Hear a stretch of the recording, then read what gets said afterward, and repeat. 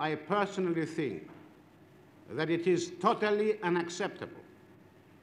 that while there should be sitting, the three foreign ministers of the guarantor powers are sitting in Geneva to consider a ceasefire agreement, or rather the implementation and regulation of the ceasefire agreement, and to consider the Cyprus problem, that Turkey should be taking advantage of the conference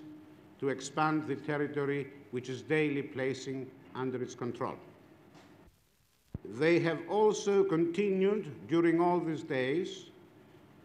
to land troops and heavy equipment, including tanks and armor,